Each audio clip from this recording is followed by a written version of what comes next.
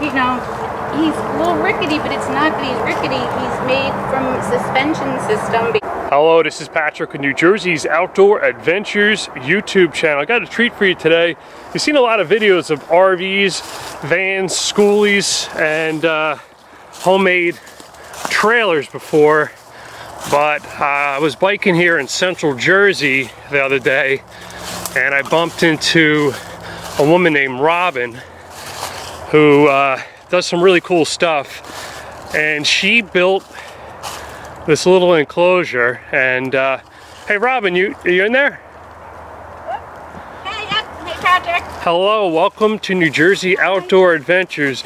You're gonna give us a tour of your little cabin or fort. Yeah, and thanks again, it's really cool meeting you. But so yeah, this is my little thing. I started out calling it a fort, and as I got more and more into it, I just kind of carried away. My one son's like, Mom, you built the cabin, so I just turned into whatever. But this front has like this really cool drop down feature awning thing so that the whole place can be completely shut in.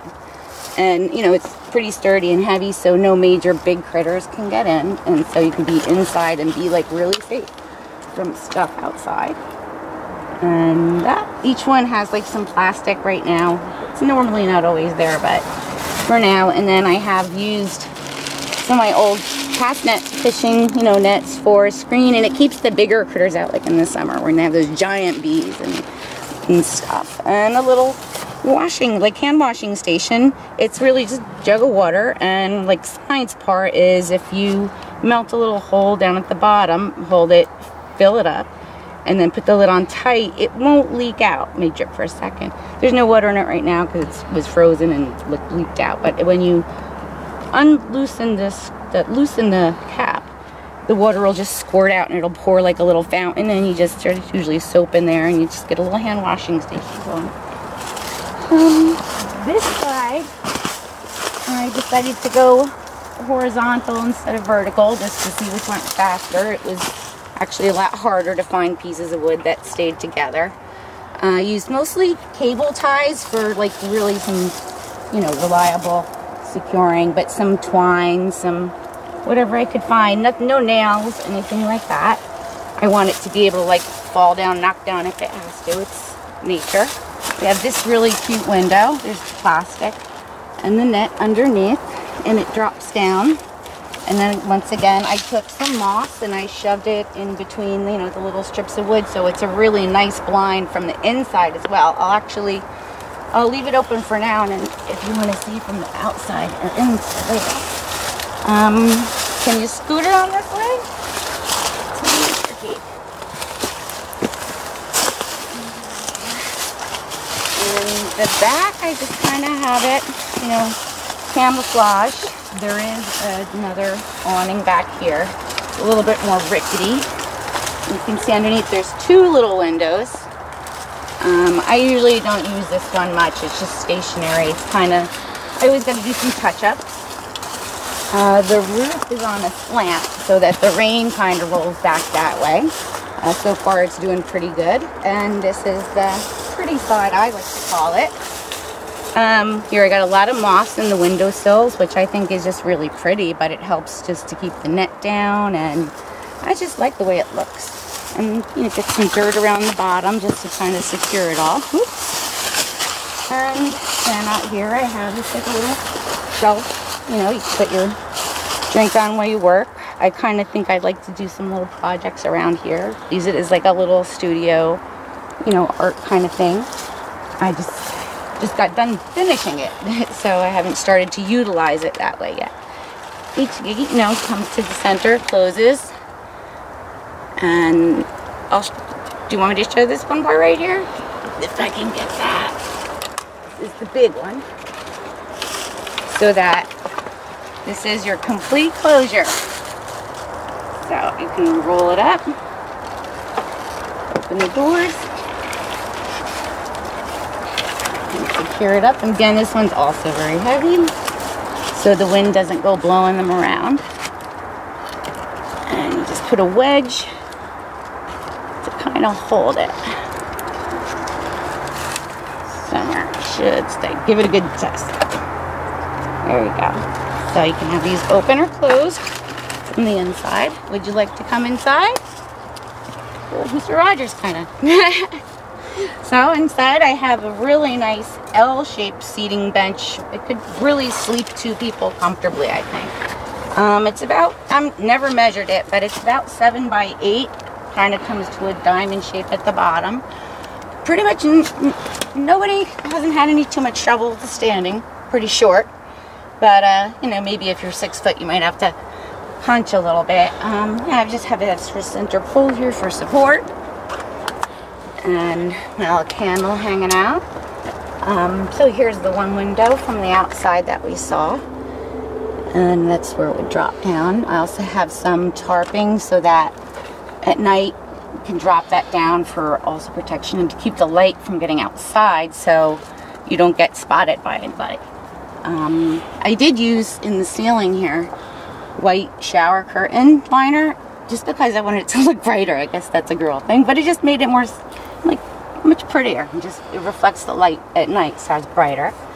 I have my disco ball, which I bought about a year before this actually got started with the intent of building a fort, and that's exactly what I bought it for. So I have some candles and a little triangle shelf over here. A bottle of water, some cups, and a little place that if anybody should ever stumble upon it, please sign and say hello and, you know, enjoy it. Just leave it as you found it, that kind of thing, or make it better. Add to it. But I pretty much use it for just hanging out so far. These are the 2 windows that are at the back, and you can drop down this for like a pretty good, just like to cut the light out, some privacy, or then like I said at night when you really want to cut out the light, this one would drop down over it also, so that would keep the light from getting out there and keeps the warmth in.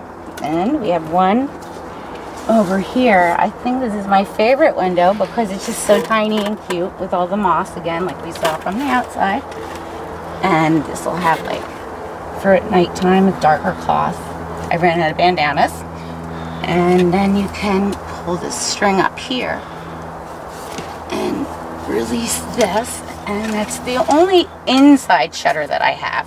And I actually like this a lot better. Ideally, I'd like to have an inside shutter like this on all of them.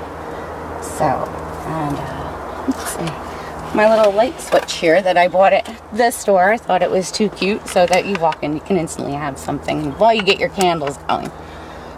Places to hang things, little vice clips to hold a mirror, and I do have a mirror. You flip it on the other side because I've found that you get a lot of stuff in your eyes from falling bark and debris, so very often I do have to come in and do some eye safety stuff. Again, more with the fishing net, and that, you know, it keeps everything out that should, like not the tiny ones but the big ones. I actually have in here in the summer, and it's nice. Also acts as like a mosquito netting kind of thing. It's a little, there we go. There's a stick in the bottom hem of it so that it makes it supposed to be easy, and it drops all the way down to the ground. So it's just really, it's a pretty little, you know, way to keep the bugs out, and you can see the nice breeze. It's a nice effect.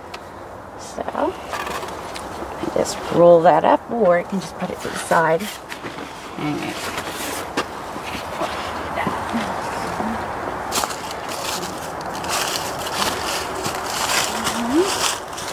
I'll even leave that down for now because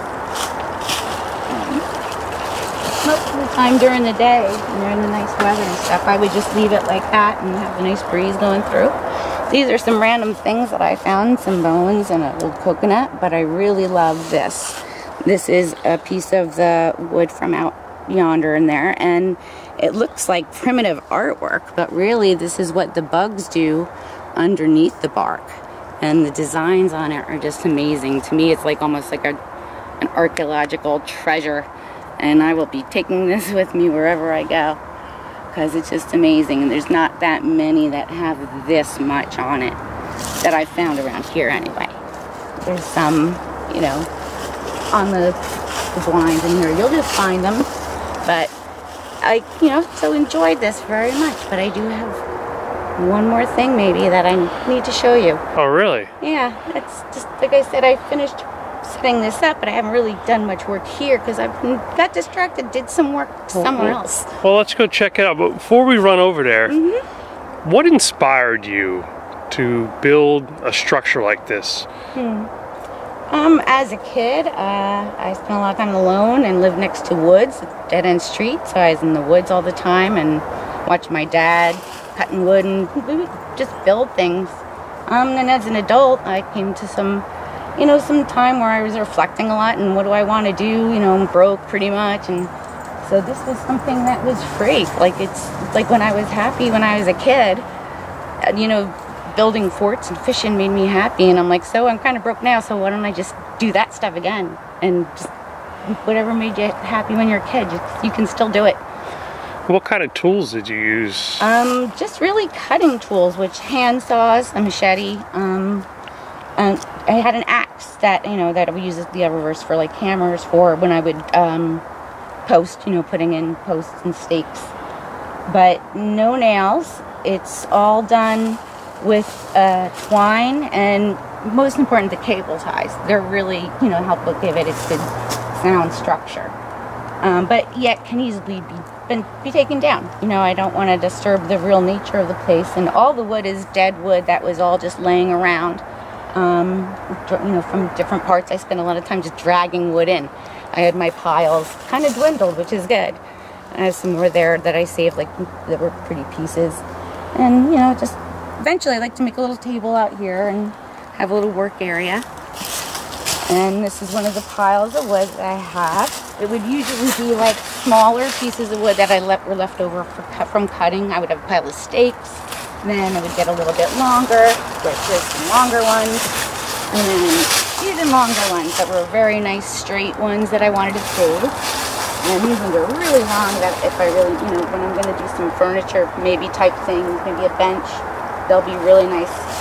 And yet they're not too heavy because they're dead. And this is a little post I have that I can just hang something up, a work basket or my bag, or a jacket, This little structure, I call it a powder room. Originally, it was just the first thing I built while I was building the other one. And I would just have a place to hang my bag and have a little, keep invisible a little bit. And I just kept it. It's a really cool little thing.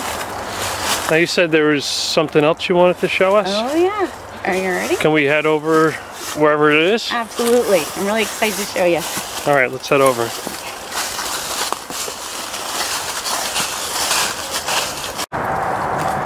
So what are your intentions with that structure? Really, it's just to hang out, like a little retreat, to get out of my house, enjoy nature, meditate, get inspired by the nature, because nature inspires my kind of artwork. I see it and I get ideas and I want to make things from nature. Like here, like my T-Rex here. Oh my God. My latest, project. I went right from that to this. This thing is massive. It's pretty big. I kind of amazed myself a little bit. I had no idea how I was going to do this. I just started and it all rolled into it. I can't believe it's right behind your little fort there. Yeah, he's got his little tiny arms because we know that the T-Rexes have the tiny arms. And you built this the same way? The same way. It's all dead wood. Use twine and cable ties, and a little bit of this is called paracord, which is much stronger than a twine. And they do the major suspension parts because he's a little rickety, but it's not that he's rickety. He's made from a suspension system, basically, so that the wind will flex a little bit. He has a post right down here. This is dug into the ground, and so is the one behind it. So that's how the main structure, the first thing that I did was to balance this ginormous tail. This is the piece that inspired it, really. I saw it and I just thought it looked like a vertebrae and tail. And so you came up with this whole idea when you were hiking through the woods and found this one tree? Yep. Yes. Yeah. And, you know, I just see things in the wood, and it's almost like a big puzzle. Once you decide what you want to do, you hunt and I call it shopping. You go find different pieces of wood that will fit, or you make it fit.